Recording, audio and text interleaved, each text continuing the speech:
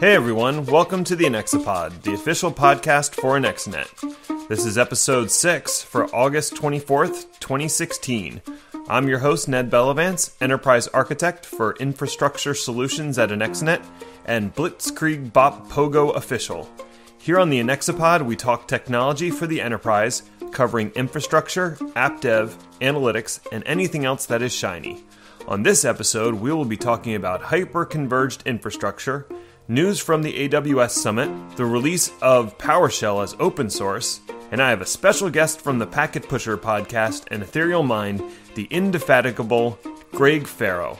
As promised last episode, I've got some ranty goodness for this episode, so let's talk about hyper-converged infrastructure.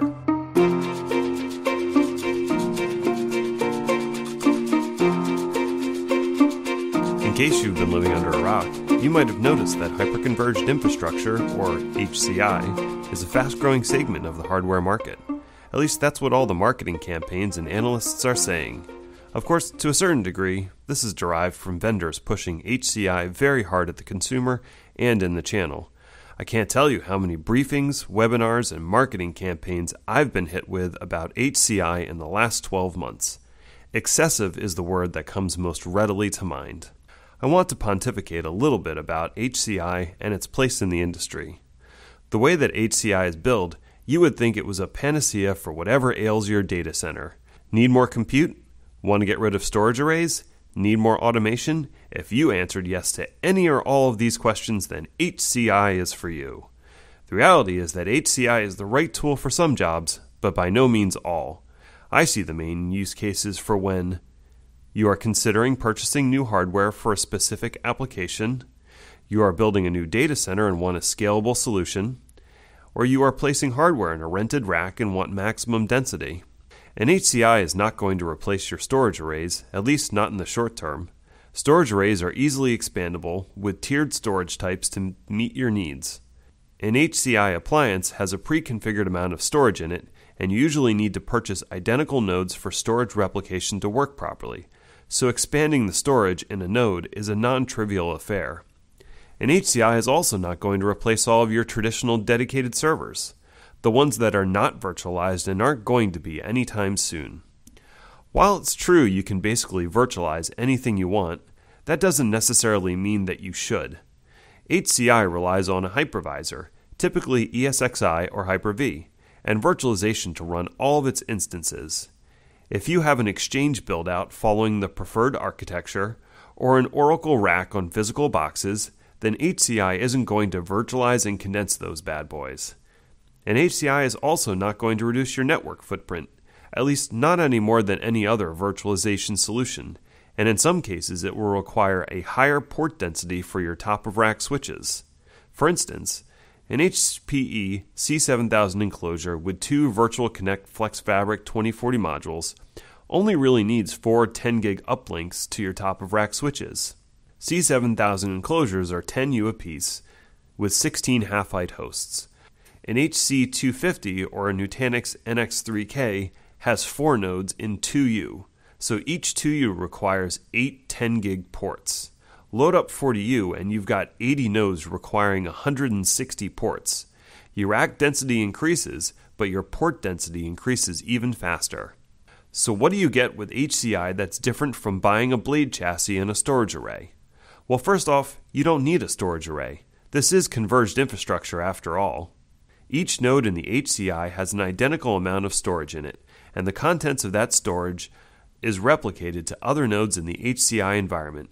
The value that an individual vendor adds to the equation is the software which handles that replication. The different replication technologies can be a key differentiator since they determine how much usable storage you actually end up with and how reliable or durable your data is at rest. Then there are questions of which ones support native encryption, site-to-site replication, data deduplication, and more. The second thing that HCI promises is the linear scalability of components. If you need additional capacity for a particular cluster, you just snap in an additional module and away you go. The key differentiator between the various HCI offerings is how truly simple it is to pop in another node, and what the caveats are surrounding node expansion. This mostly comes down to the hypervisor being used, the management overlay, and the automation layer. Which brings me to my last point. The final thing that HCI promises is simplified automation and end-user-driven provisioning. That's not unique to HCI, and you can really do it with any platform. But since an HCI vendor controls the whole stack of components, they should in theory be able to bring some powerful automation and a programmable API. This is chasing the dream that already exists in the public cloud sphere with AWS and Azure. All of those public cloud providers are offering infrastructure as a service, the ability for users to provision resources for themselves through a portal or an API, the ability to monitor consumption, the ability for admins to create a library of complex, pre-built application solutions and provide them to the end user, and the ability to expand to web-scale capacity in a linear and predictable fashion. That's the promise of hyper-converged infrastructure, a nascent field with a bunch of offerings. Things are in their infancy, and I think it's all still shaking out. Will the best vendor be a software overlay on commodity hardware, or a tightly coupled software and hardware offering? I encourage everyone to look beyond the hype and see what the actual offerings add versus a DIY approach.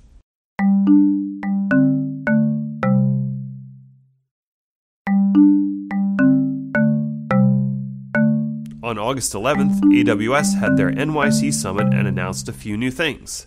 Kinesis Analytics is now GA, so you can query streaming data to your heart's content.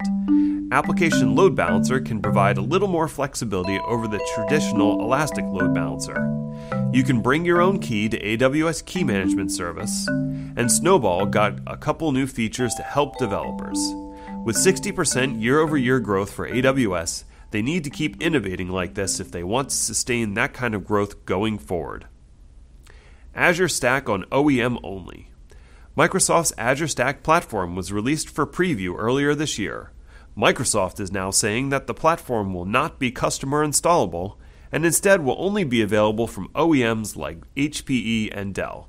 Vijay Tiwari has explained this reasoning on a recent Channel 9 presentation, but the basics come down to consistency, update compatibility, and control of the hardware and software interoperability. Expect a basic stack to start at 4 nodes and scale up from there, and to be available sometime in mid-2017. Open vSwitch is now part of the Linux Foundation. Open vSwitch has joined the Linux Foundation, giving it access to the back-end resources to further development and more tightly integrate with existing Linux Foundation projects. I take this as a sign of the maturity of the platform as OVS becomes the de facto alternative to closed-source virtual switch implementations. Air-gap breached by disk noise. Just when you thought your air-gapped server was safe, it turns out that researchers from Negev's Cybersecurity Research Center were able to show a POC of transmitting data from a hard drive using the acoustic emissions of the actuator arm. A recording device running partner software could listen for and interpret the information back to usable data. Similar demonstrations have been done with the built-in speaker on system boards and controlling fan speeds. All of them require malware to be present on the target system. So if your hard drives sound a little funny on your air-gapped system, you might want to take a second look. And finally, Microsoft announced the open source of PowerShell and support for Linux and Mac OS. That's right, folks. Microsoft has taken another step into the open source community by open sourcing the entirety of the next version of PowerShell, aka PowerShell version 6. It's now up on GitHub, so you can take a look around at the C# code, and maybe if there's a commandlet that's been bothering you for a while, not doing exactly what you want, you can modify it and then submit a pull request to get your changes back into the official code that'll be distributed to Windows. That's pretty awesome. In addition, Microsoft has released PowerShell for Linux and for Mac OS. It's reliant on .NET Core for all of its functions and modules, so bear in mind that if the library's not in .NET Core and you don't bring it yourself, then it won't be available in PowerShell on Mac and Linux. In addition to basic PowerShell being available on those two operating systems, it was also announced that VMware and AWS are going to be working to bring their PowerShell commandlets and modules over to Mac and Linux as well. No longer will Linux be a second-class citizen when it comes to running PowerCLI for VMware or commandlets for AWS. Go Microsoft.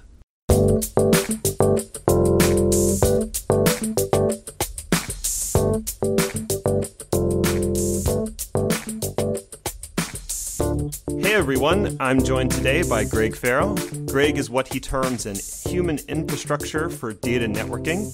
He has over 25 years of experience in IT, with 12 years specifically in networking, and is a registered CCIE emeritus. Greg regularly hosts and contributes to the Packet Pushers family of podcasts and maintains his own blog at etherealmind.com. Welcome, Greg, to the AnexiPod. I'm a survivor. You're a survivor. Yeah, my 25 years of experience in enterprise IT, I actually call that a survivor of 25 years of corporate life.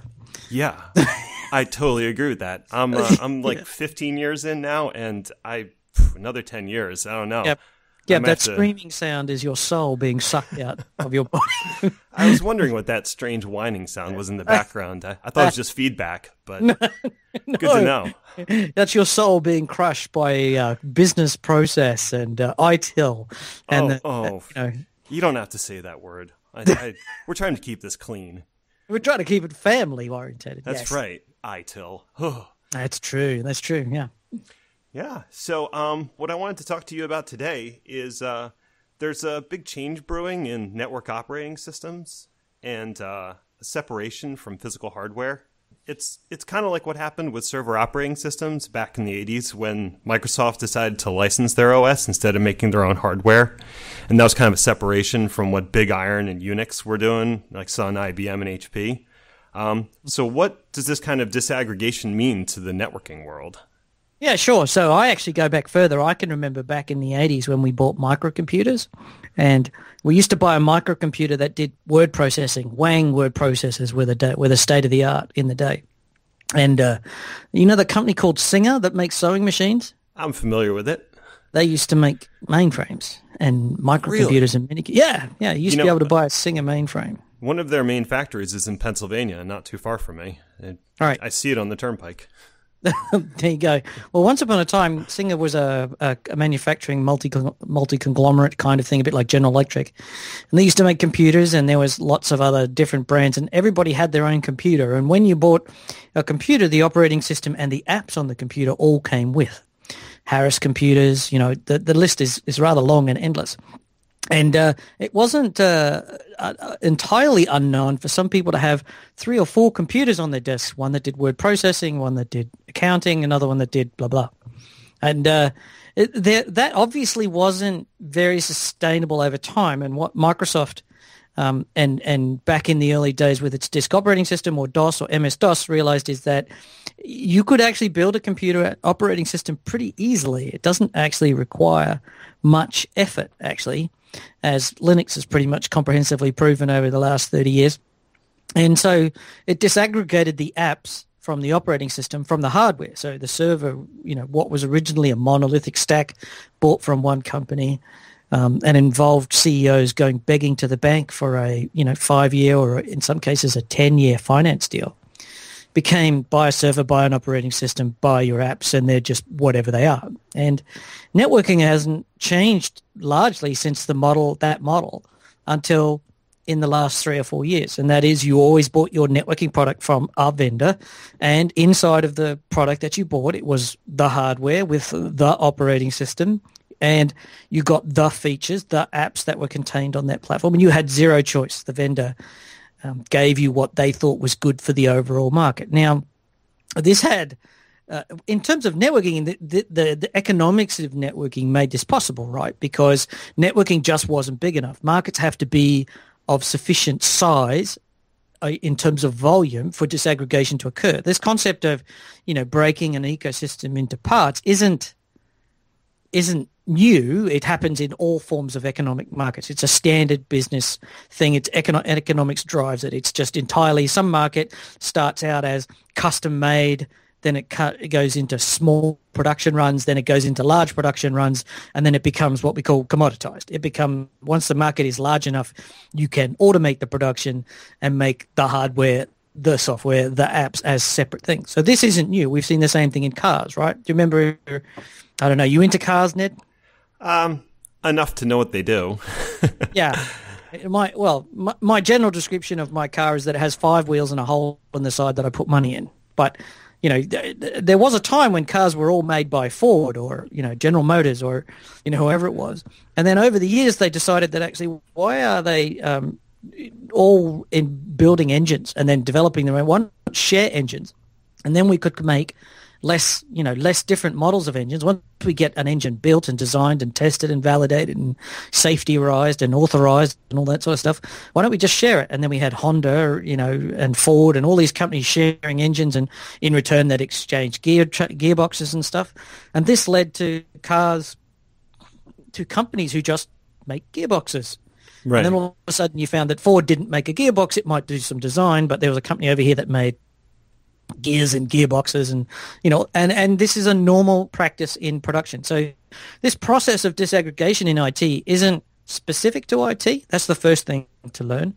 And the fact that networking is disaggregating isn't a reflection on the fact that our vendors have failed us. It's not that anything went wrong. It's just normal economic practice. What we have is networking has reached the point where mass manufacture is now cheap, largely due to robotics and the fact that silicon production is stabilized and under control.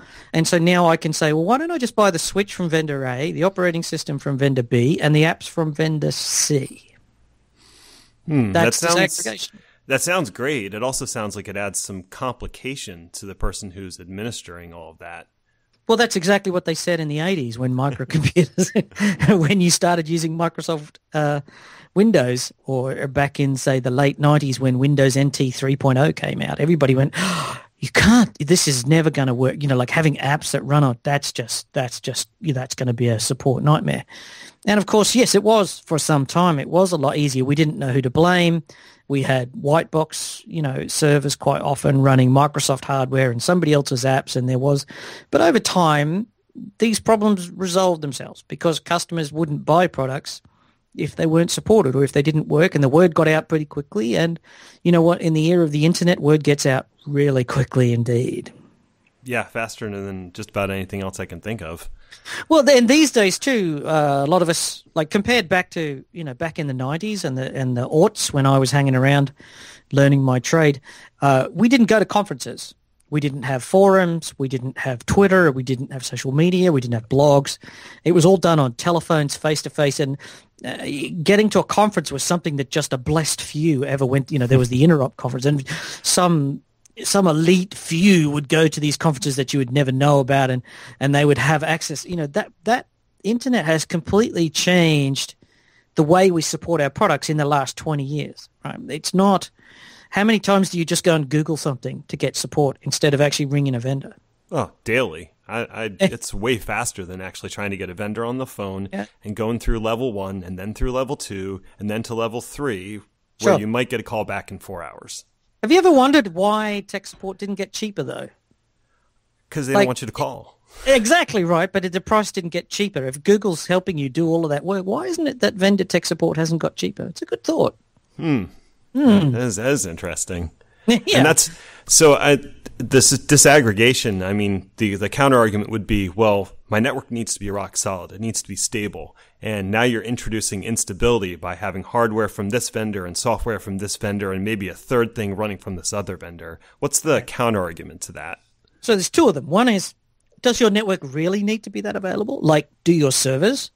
What about your cars? What about the building that you're operating from? Have you got a spare building right next to the one you've got in case it burns down? Not at the moment. No, right? So first thing is this idea of reliability or stability is usually it's a load of fool's gold, I believe. You need to be very careful about how much money you spend on high availability or brand. Like a lot of people go with this branding idea. I'm going to go and buy a brand A, like, Cisco or Juniper or Brocade or, whoever it is, because I know and trust them to make a good quality product. But if in your personal life, you go and shop at Walmart, Aldi, like a low-cost supermarket, why are you not buying your networking products on the same basis?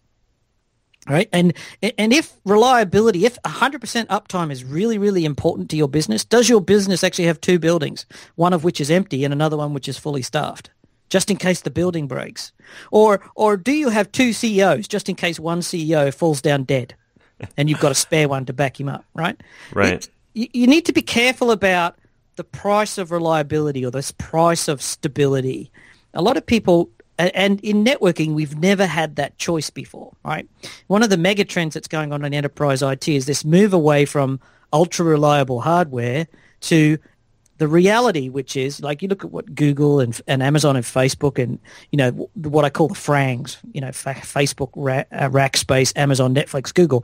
What they work is on the operating assumption that something in your network is going to break, something in your servers, your apps, everything's going to break. So if you work on the assumption it's going to break, you design your whole system so that it's ready with the expectation that it will fail at any point in time, right? First, right? So these people need a choice. They don't want hardware that's high price, branded. They don't need the Hermes handbag or the Chanel shampoo. What they want is a choice to have cheap because their app can fail. And so now they want a choice to be able to buy cheap, low-cost products because they're putting their money into changing their app to some other way. So for the first time in 30 years, customers have a choice to go with disaggregation and spend less CapEx. But the flip side of that choice is you're taking a punt, and a reasonable punt, take a gamble, that you might have problems down the line where you might need to provide your own OpEx to keep them running or to do some integration or some testing. Right. So plan for failure and just know it's going to happen. And your business might run on a way of saying, I have the best quality of everything, and therefore I can trust it fundamentally to run 99% of the time. My IT infrastructure will be up. But you might also want to say, if I designed my systems for failure, then what I want is low-cost assets, cheap assets, no-name brand switches, an operating system that I've tested that just does the things that I want. So take, for example, I can give you several horror stories where well-known vendor products fail in operation, where some features, like I once heard the story about a big chassis switch. It was running a mission-critical piece of business, and right at a key point in a demonstration, the switch failed. The primary chassis failed, and then it failed over to the backup one, which took over. But in that gap in the middle, that business lost literally hundreds of millions of dollars, and it was a very public failure. And they traced it out, and it turns out that it was a problem in the 802.1x code. They don't use 802.1x. So what I wanted, if I was running that network, I would actually not want my switches running all the software, because in a proprietary version, they put all the features into one code and then ship it out. In an open version, I can take all that code out and throw it away. I don't want 802.1x. I don't use it. I only need that at the edge of the network. I don't need it in the core of the network, right? So I should be able to take it out, and that should increase my stability and my reliability. So part of this disaggregation process is moving from closed architectures to open architectures, or inflexible static defined by somebody else for their own reasons, to open. I can make choices. I can flex things around. I could take things out that I don't want.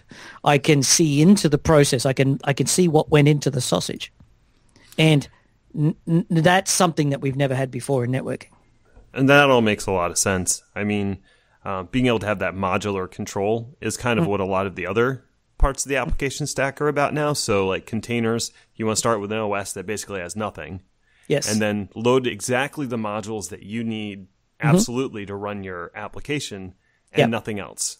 Because that gives you reliability, Mm-hmm. right? If you get Microsoft Server, for example, you get a kitchen sink. Oh and my spare goodness, boots. do you? You get all of the, everything, the third drawer from the top in your kitchen, it's always full of rubbish, right? Yeah, like odd pieces of things, like a roll of tape that's been there for like about a decade, and a blunt knife and an egg slicer that you wish you'd never bought, but you can't throw it away because you were stupid enough to buy it in the first, that sort of stuff, right? Microsoft Windows Server comes with the kitchen sink and the third drawer down, right? There's just rubbish in there from 30 years ago. It's still able to run apps from 30 years ago, and that's part of the reason it's so insecure, it's so buggy, it's so unreliable. Yeah, what's the base install is like 25 gig of stuff. Yeah. And then every time you install a Windows update, it saves all the old versions. So you end up with like 20 gig of update backups. So why are we doing that? It makes no sense. That's probably why they have Nano Server coming out, because that gets rid of like 99% of that junk. Yeah, well, it comes down to it makes sense to productize. Up until now, customers have just said, I want more, I want more, I want more. And customers have never said to the vendors, I want less. I want simpler, I want dumber, I want the bare minimum I can get to get the job done. And so now what we're facing, what Microsoft is facing, and to a certain extent in networking too, is saying, I don't need all these features. I've got a network which is simple. I don't need all of that. I don't need spanning tree or any of that rubbish that I used to use. That's all now pretty much obsolete. We can replace these with ECMP, leaf spine, high-speed, low-cost type stuff. And how can I do this at a price point, right? Like, take, for example, one of the things we do in networking is when we buy these big vertically integrated stacks with the stability, and you talked about, I know where it comes from and blah, blah, blah, all the features are there. But the problem is that we now have people who've got 15-year-old switches in their network core that can't be replaced. Right. And if you can't be replaced, you can't be promoted. You can't add new features. You can't move to the 10 gig. You can't move to the the new faster switches with the extra features or modern routing protocols that, all the enhancements like bidirectional forwarding detection or, that sort of stuff. And those are things that you want. But because this design that you put in place 15 years ago, is absolutely not flexible, not able to be replaced, well, now you've created technical debt. So you also need to be thinking about, how do I dispose of my network? How do I start to treat my network components like they're printer cartridges? Right, swap one out and swap a new one in when you want a new feature. Yep, or how do, in servers, it's quite common for customers to replace servers every, 3 to 5 years? 5 years max? 3 years max these days. I mean, we're churning through pretty quickly. Right. Why do we not replace our switches every 3 years? Because the network admins I've worked with would throw a fit. And that's part of the problem, right? Once you train them in this mindset of treat your asset like a cherished heirloom, and you're going to hold on to that for a decade or two. And the answer is that most networking is actually rather fragile.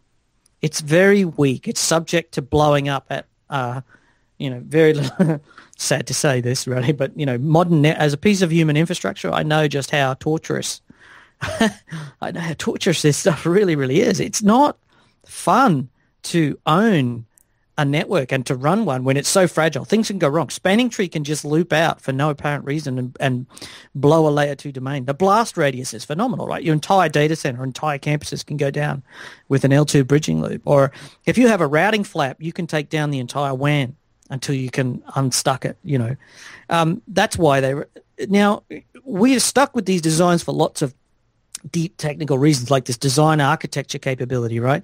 But what we did was, our reaction to this was to try and build design architectures that lasted for a decade or two. But we're now moving into a situation where my servers are being rotated every 3 years. My apps are being rotated, coming down from 20 years to 10 to 5 to moving to the cloud. And all of a sudden, I've got to change the way the network is really, in a very realistic way, being forced to look at itself and say, this isn't working out the way we wanted. We absolutely need this gear to be replaced on a regular basis. So it sounds like you're talking about a new modern data center approach. And I know the traditional model was that 3-tier access distribution core layer, but that seems to be going away. And I think you said spanning tree is dead. Yeah.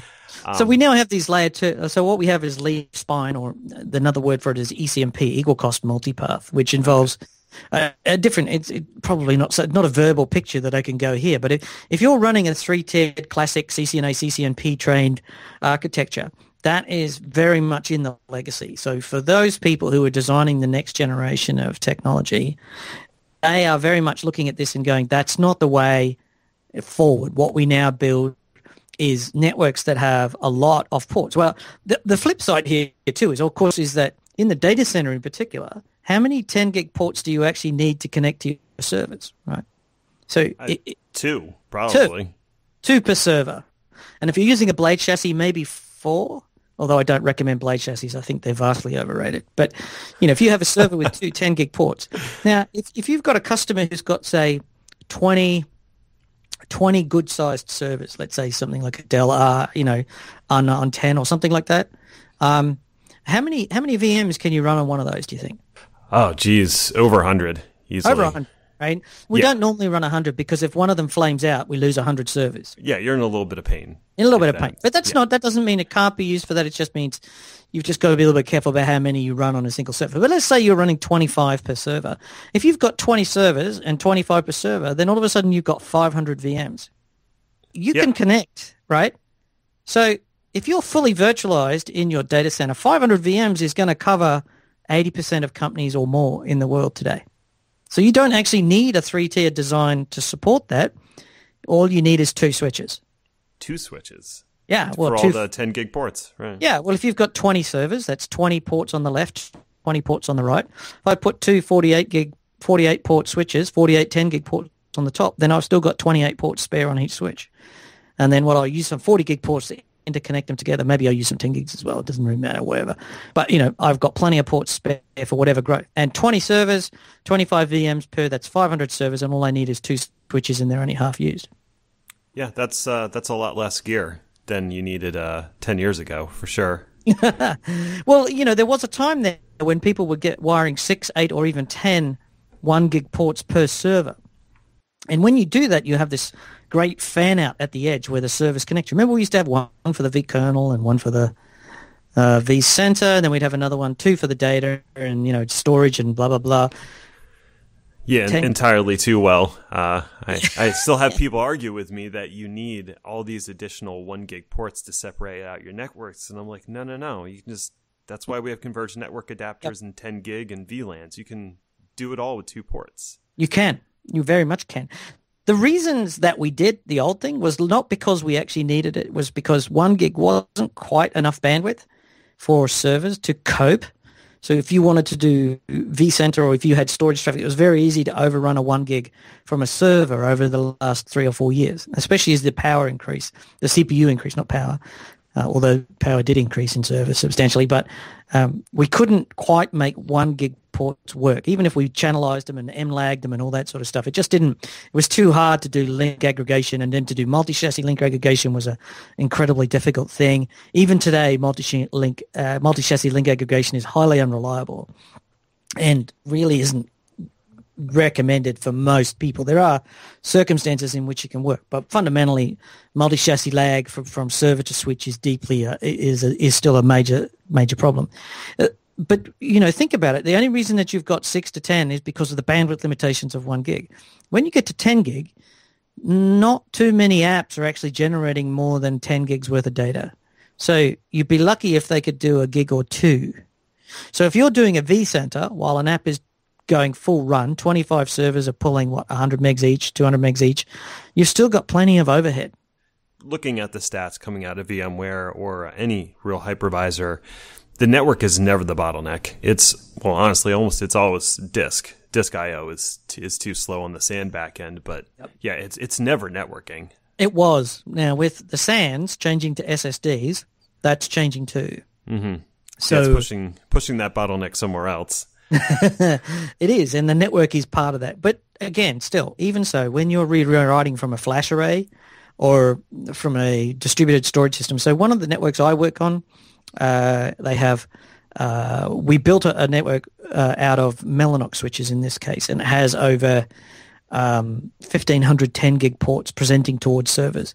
And in those 10 gig ports, it connects to a multi-petabyte storage array. It's about 15 petabytes of storage in distributed storage systems. So what that means is, I think last time I checked, there was about 80 servers just full of hard disk drives presenting these storage units forward up, right?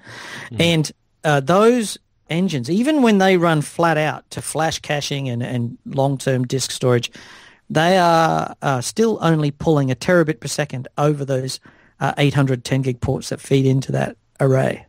So a terabit per second across 800 10 gig ports will give you an idea of the overload. Right. It's not using that much bandwidth. Right.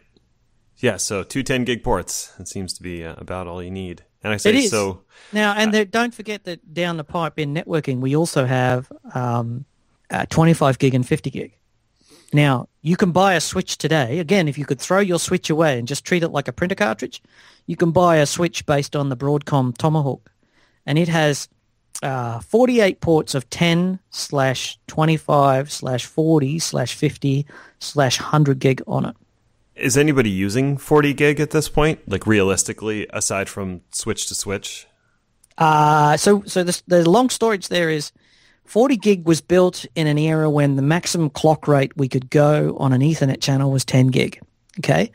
So one 10 gig Ethernet was the clock rate, and you use one pair and you send a signal down one 10 gig. The first generation of 40 gig was actually to then use 4 pairs. In other words, 4 by 10s. And then they used a wave division, although they used a multiplexer or a wave division multiplexer inside of the head shell to turn those 4 by 10s back into 1 by 40 gig. They used a SerDes inside the chip. The second generations, now that's exactly how 40 gig works today. Still a 10 gig clock rate, but 4 10 gig channels. That multiplexing function costs a lot of money, not just in terms of manufacturing and design, but also in terms of power consumption for 40 gig ports. We have now the IEEE, which is the body who owns the 802.Ethernet standard, have just recently ratified the 25 gig. The 25 gig is, instead of clocking the data at 10 gig down the wire, they're now clocking it at 25 gig. And the advances in the circuitry, the NICs, and all the gear, the head shells, the coax cables, and all that sort of stuff. So you now have this 25 gig. So now if I take 2 25 gig channels, what have I got? 50 gig. And right? If I've got 4 25 gig channels, I've got 100 gig. So it's kind of the same thing as the 10 gig to 40 gig, but so 40 gig is, so the deal is that 25 gig by 2018 is expected to cost the same as a 10 gig port. But 40 gigs will always be 2.5 times a 10 gig port or 25 gig port because of the cost of the multiplexer. Okay. And from a cabling standpoint, will you be able to use the same like fiber cables to carry 25 gig? Yes. So functionally, if there's one piece of advice I could give people out there in networking, is to stop using RJ45 and Cat6 or Cat5 or whatever. That's just silly. If you're in a data center now, just use what they call it, which is coaxial cables. So what we do when we make an RJ45 is we actually try and get the signal to go down a pair of cables on the RJ45 cable, right? And then when we do it when we do RJ45 for 10 gig, we're still doing 4 by 2.5 gig channels because you can't drive that's why you need a cable with eight cores in it, or 4 pairs in 10 gig. But the actual electronics that drives that is right at the edge of what's possible with copper. And it's going to be possible to do 25 gig on copper, but it's going to be limited to about 5 meters.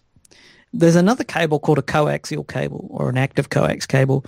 They run 5 meters, but they're much more reliable. They don't suffer from the same weaknesses that RJ45 cable. The RJ45 cable, the head shells wear over time, or if you hang them, do you know how your cables over time, you just hang them at the rack? Do you know gravity actually stretches that copper over time and causes them to break? Huh. I've never seen it, but no. That's interesting. So literally, when you if you hang a copper cable from the top of the rack to the bottom, right? So that's a 3 meter run from the top of the rack to the bottom. Think how much gravity's pulling on that, and where is that stress? Where is that pull? That constant tug? Where is that being held? And sometimes that's actually being held inside the RJ45 connector, where they slice into the copper to make the connector, and that's why cables fail. That's one reason why cables fail. There are others. Right? People trap them indoors or stand on them. Or, Yeah, I've never stood on a cable. Yeah, so one of the big reasons that you put cable into cable management trays is because sometimes gravity breaks cables, among other, there's lots of other good reasons, but that's one. So copper, the old UTP copper, that you should be thinking about just stopping that. You can now buy coaxial cables. They slot straight home into the SFP module, and they go straight to the other end. So no patch panels, no intermediate systems, and they're much, much, much more reliable than RJs. Yeah, I don't care for running RJ45 myself. I actually really like fiber when I can do it because it's so much thinner and easier to run. It bundles nicely, but it's expensive. Well, the fiber optic transceivers are still expensive.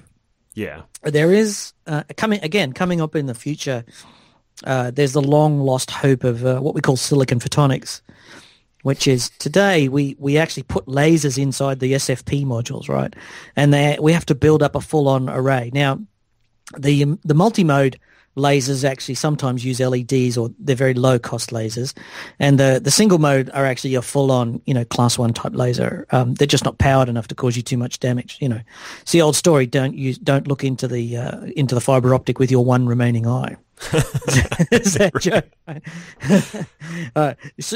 So what you want to be able to do is, instead of actually building a separate laser and then powering it and driving a signal and going through a signal generator and all that sort of stuff, it'd be really good if we could build that laser straight onto a silicon chip, so that at the same time as we make the chipset that drives the SFP, like every the SFP that drives it actually has a processor on it, right? There's actually a little networking chip inside of that SFP head shell. Did you know that? I thought it was something like that, because it's got to convert the light to copper or to electric somehow. Right. No. There's actually a computer inside of the shells. Yeah, there's actually what most of those computers are actually doing signal transmission, and they're actually dynamically modifying the signal especially on RJ45, because RJ45 cable is so unreliable and so weak and subject to change over time that you actually have to do signal processing end to end between it to keep it stable over the life of the use. And these computers actually help to do the signal transmission and monitor the circuits and blah, blah, blah.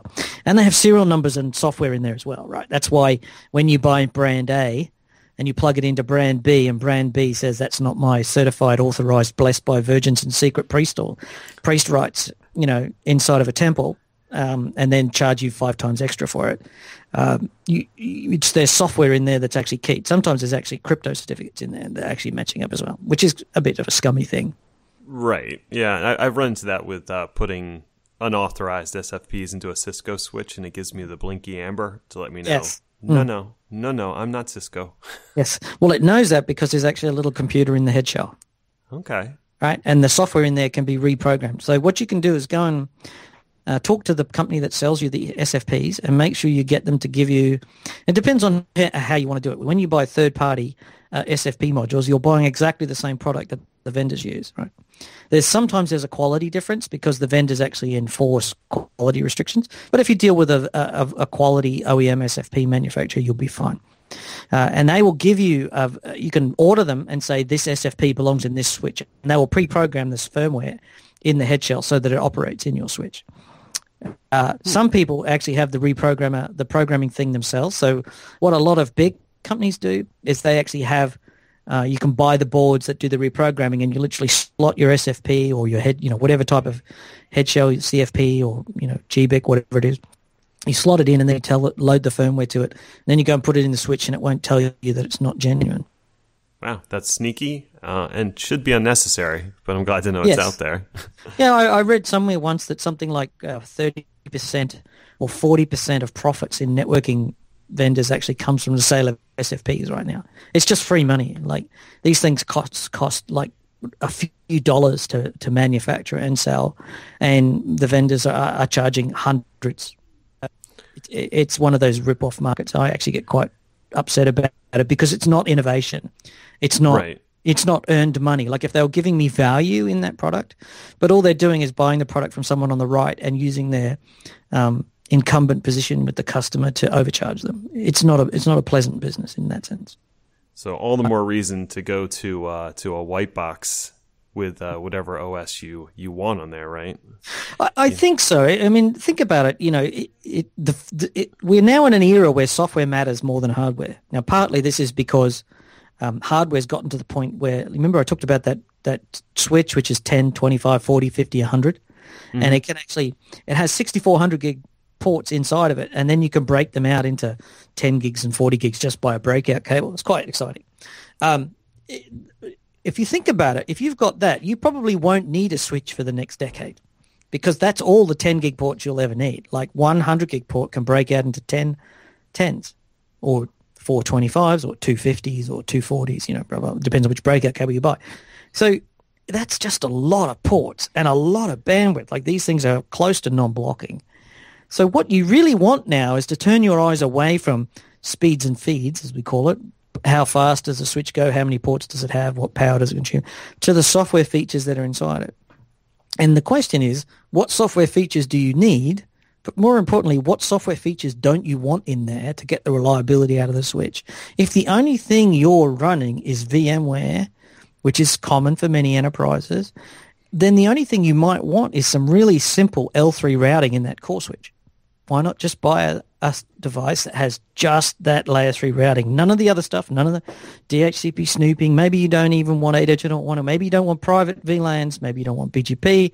Maybe you don't need OSPF or ISIS. Maybe you don't need any of the other 1,000 features that are in the switch that you got and you paid for, by the way. Maybe you just don't want any of that. Or maybe you do.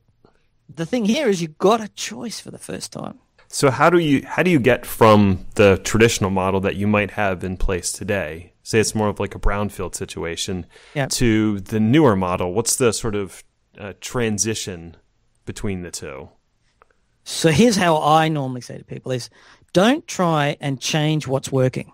If you go to the boss and say, we've got to throw the network out and buy a new one, he's going to look at you and go like, but my car's running fine.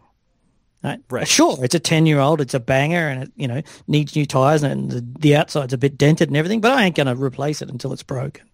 So what you've got to do is look for what I call the patch of green. A data center doesn't have to have one network. In fact, your data center probably doesn't have one network now. You've probably got one for servers, one for the WAN interface, one for the DMZ that faces towards the internet. You might have a management network for out-of-band administration of all the servers and all the switches and the firewalls. You might have a production and a pre-production. So if your company's up for a certain size, you've probably got a pre-prod and a production network. Your data center isn't one network. So start thinking about, that's my 2016 network, and over here is my 2017 network. And on connected to my 2017 network is my 2017 server farm. And over here is where I'm going to put my 2018 switches and my 2018 server farm. And then I migrate my VMs from one to the other as the years go by, and then just start tossing out the old printer cartridges out the back. That sounds like a pretty good plan, and especially, like you said, with VMs, it does make that migration of at least the applications and the virtual servers relatively painless, right? Well, think of it this way. If you build let's say you have a rack of gear and that's your 2015 model, right?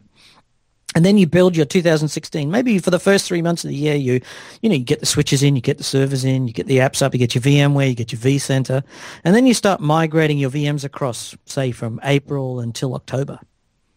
Everybody's up, storage array's done, blah, blah, blah, new storage array in, VMs are migrated one by one all year, right?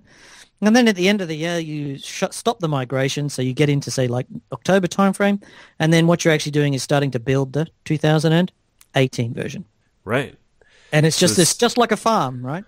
Mm-hmm. And the farm, I plant the seed, I grow the seed, I reap the seed, and then the next year I go around and do it again. I mean, that's a different model of IT. But one of the challenges that we have is we say, oh, it's so hard to do these apps and things break. The thing is, the less you change things, the harder they are to change. Oh, don't I know it? The number of legacy systems that I've had to continue support for when I'm going out to a client, they still have Windows 2000 running, and they're like, oh, but it runs this one app and it's got to stick around. And I'm like, it's time to just rip the Band-Aid off. I mean, you've pushed it out as long as you can. Yeah, that's right. And the thing is that until it actually breaks, it's that like, the same as that. Remember that car I talked about, and the boss is running a 10-year-old. It depends on which country you're in, and I don't live in America, so I don't actually know the names of the cars over there that matter. But if you're driving around in a Lada and it's 15 years old and it coughs and it splutters, but it's working, why would you replace it? You drive it a little bit longer. And and this goes back to my point about why do you want reliability when you're running this crappy old app? The app that crashes on its own. Yeah, that's right. So why are you overspending on these high quality products? I have this thing about enterprise IT. It talks about, mission critical and blah, blah, blah. And in reality, actually, there's just a very small part of your network or of your data center that actually matters. Probably 2 or 3 apps. The rest of them are like, if email goes down for 20 minutes, does anybody notice? Not as many as you would think. Mm-hmm. Mm-hmm. Yeah, that's when we're going through the DR exercise with people, trying to get them to build out a list of applications, and that's when you really figure out, okay, what's the application that actually makes you money? What's the one that you absolutely can't have down? And what's the one that's just your pet project that we can kind of push to the wayside? Yeah, that forces them to make some real decisions. Until then, everything's, priority AAA, right? Yeah, yeah. And then as a IT professional, I think we just have to start being a little wiser about spending company money by saying, really? Like, really? Like one of my favorite things is to walk into a customer for the first time and look at the cars in the car park and judge, how many people are driving high quality, brand new, latest model cars because that's the most reliable. I don't know if they're driving it because it's the most reliable or it's just the flashiest and the prettiest, right? Yeah.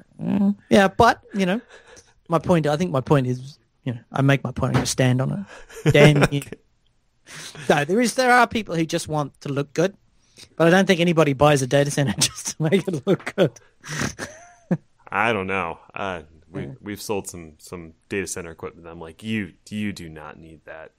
60 gig going to one server. You don't need that. But it looks good and it sounds good when they're talking to the investors, so they like to keep it there. I said, all right. That does happen, but I think that's the exception rather than rather than the rule, I guess. I think we're seeing a much more pragmatic. And, I think we should realize that in the data center, for most companies, there is a rack of blessed, special privileged assets that are actually mission critical. But increasingly, 50 to 70% of what's in your data center can be sent off to the cloud for a lower level of service. Then maybe you need to be starting to think about building that lower level service inside of your data center. Yeah, you can certainly, if you play your cards right, you can do it pretty cheaply too. Like cooling, here's my favorite topic. How many people chill their computer room? Every data center I've been into, I need like a parka to work, right? Yeah. Do you know why? Well, because the chips have to stay cold, right? If they go above a certain degree, they just explode. Actually, yeah. But Google, for example, runs the temperature in their data centers just a shade over 30 degrees. That seems a little warm.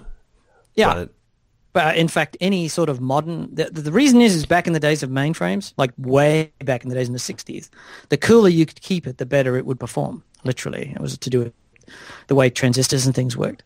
Okay. And nobody's actually sat down and thought about what's the right temperature for a data center. And in 2016, if you're running any equipment, mostly if your equipment was bought in the last 5 years or maybe the last 10 years, you can run your data center at 30 degrees, no problems at all. And there's various research papers from Google showing that their reliability does not change up to over 35 degrees. And I think they're doing about 30 degrees as a safety buffer today. In fact, Google's gone a whole step further. They use machine learning on their data center to do the thermal loadout and to save power and blah, blah, blah.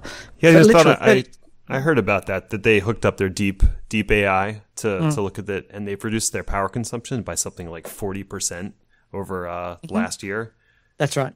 So if you think, simple things like you don't actually need to chill your computer room, you just need to keep it below 30 degrees. If you did that, imagine how much money you'd save.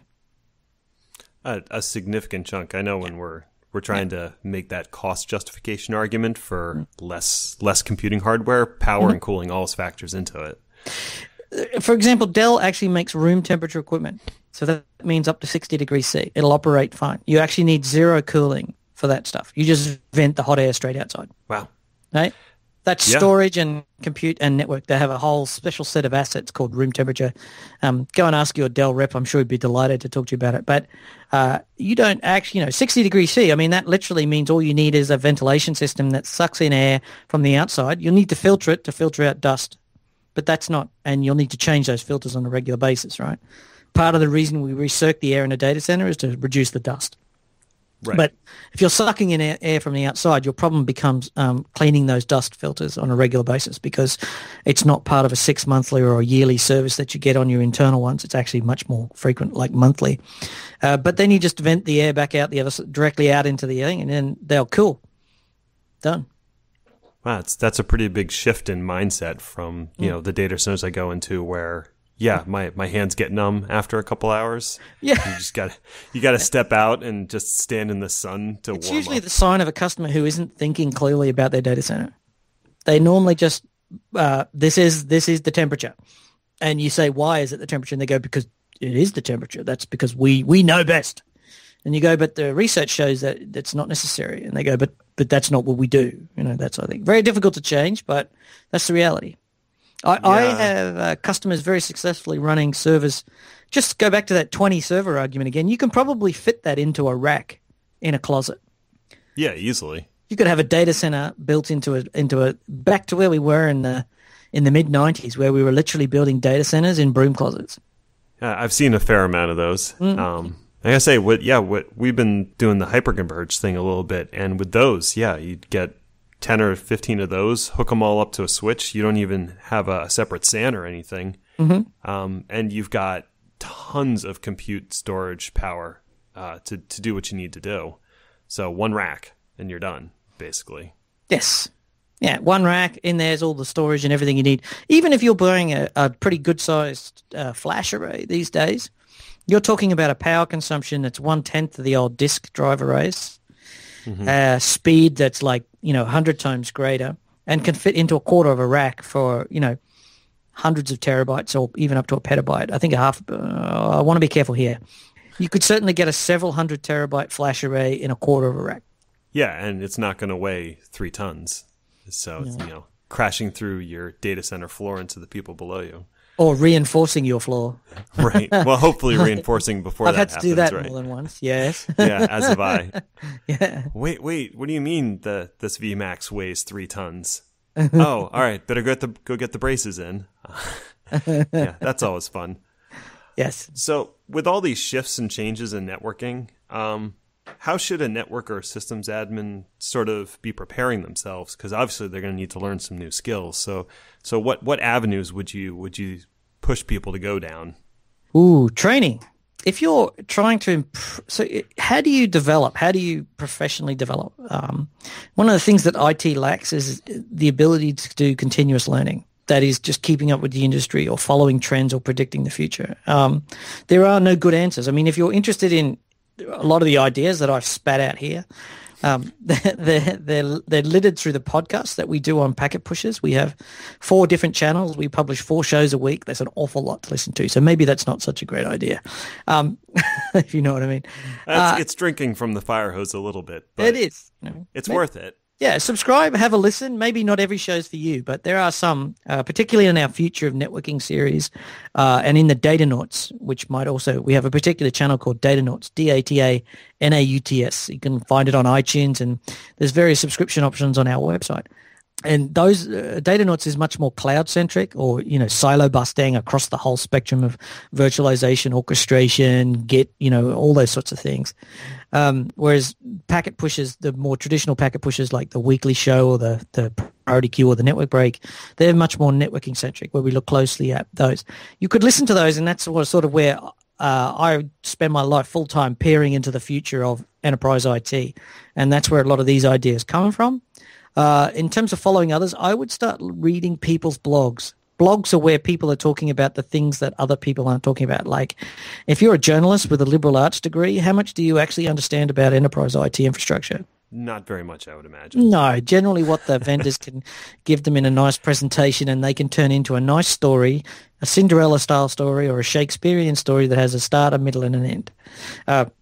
So no, there is value in knowing what the industry shifts are, but start listening to podcasts and finding blogs or people who are, again, remember what I said about the internet earlier? Get closer to professionals who are doing this in the real world.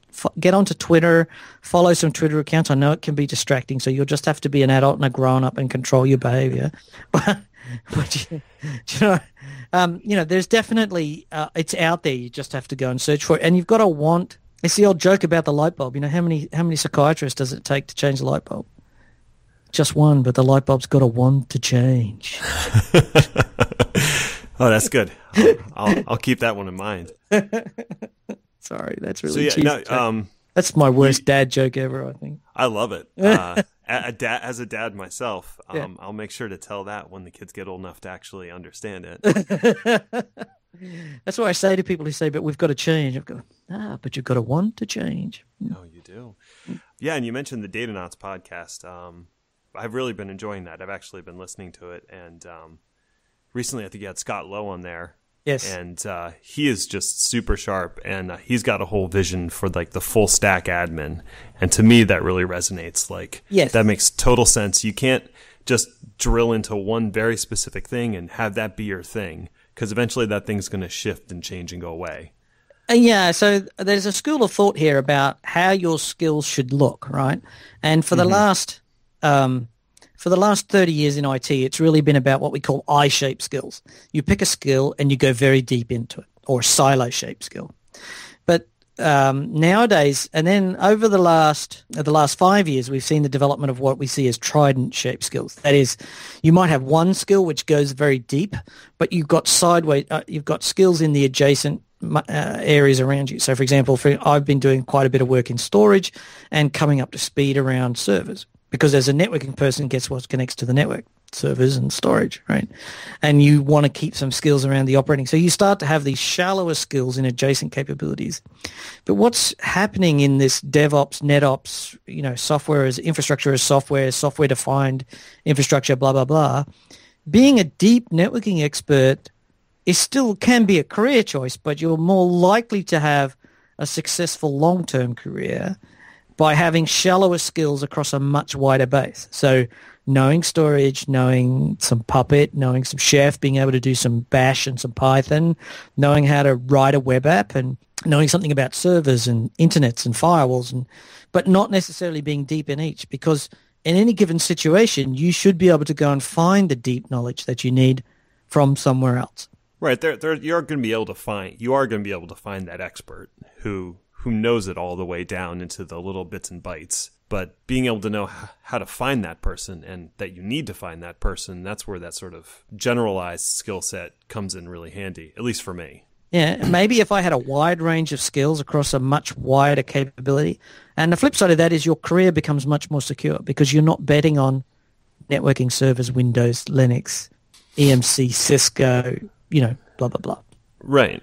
I talk to other people, and they're worried that they have to all become developers. They're like, but it's DevOps, and that means I have to learn how to code and write these intricate constructs. And I'm like, no, calm down. Yeah.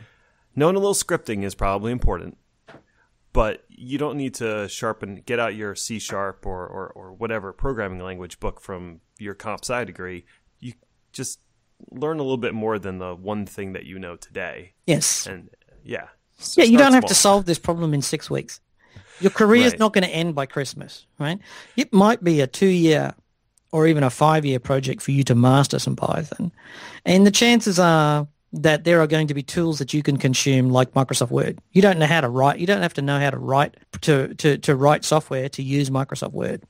But if you do, guess what? You become a much better user of Microsoft Word because you understand why it operates the way it does. And that, as an infrastructure professional, or as I say, human infrastructure, because we've got to remember that infrastructure isn't just about the bits that you touch or the bits that you buy. It's not storage infrastructure or compute infrastructure. There's human infrastructure in there too. So if you're a piece of human infrastructure, you need to know enough about in the same way that in networking, you know how a cable works, or how, a CPU or an ASIC or a memory module or a DRAM.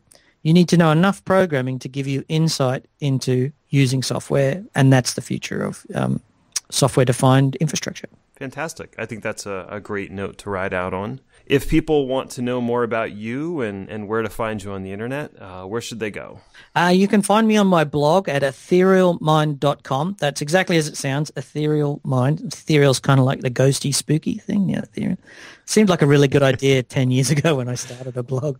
But anyway, and you can find me on Twitter under the same handle as @EtherealMind. I'm also on LinkedIn and that. But just go over to my blog at etherealmind.com and you'll find that as a bit of a landing place for all of them fine social media. And, of course, get on over to packetpushers.net and you can catch up with our community blogs and find links to subscribe to all of our podcasts, although your podcast sounds pretty good too. Well, thank you, Greg. Yeah. And thank you so much for being a guest. Maybe we can have you on again in a little bit and we'll talk about something else.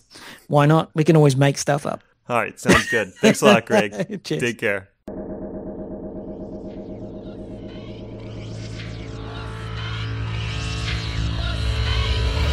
Thanks, everyone, for joining us today. Special thanks go out to our guest, Greg Ferro, for taking the time to talk with me. I didn't get a chance to ask him during the interview, but I did email him and ask him what his favorite 80s movie was, and he wrote back, Blade Runner, of course. If you want to know more about Greg, you can check out his websites, etherealmind.com and packetpushers.net, or follow him on Twitter @etherealmind. Thanks to Catherine and Patty for helping me pull this together. Big news, everyone! We are now listed in the iTunes directory, so please check it out and subscribe. If you're feeling particularly generous, why not leave a review? I'd sure appreciate it. Thanks to Lee Rosevere and Professor Click for providing the music for AnexiPod. Thanks to Anexinet for helping me produce this podcast. If you're looking for a company to help you with digital, strategy, or technology needs, then I would recommend reaching out to Anexinet to see how they can help. AnexiPod is produced under a Creative Commons Attribution Non-Commercial No Derivatives license, which means you can share it, but don't sell it or change it. And finally, thank you to you for tuning in and listening. Without you, I would be a lunatic talking in a room to myself. If you'd like to know more about me and what I'm up to, you can check me out on Twitter at Ned1313 or my newly launched website, nedinthecloud.com. Coming up next time, I will have a great talk with Scott Lowe about the full stack journey. Thanks for tuning in, and remember, IT moves pretty fast. If you don't stop to look around once in a while, you could miss it.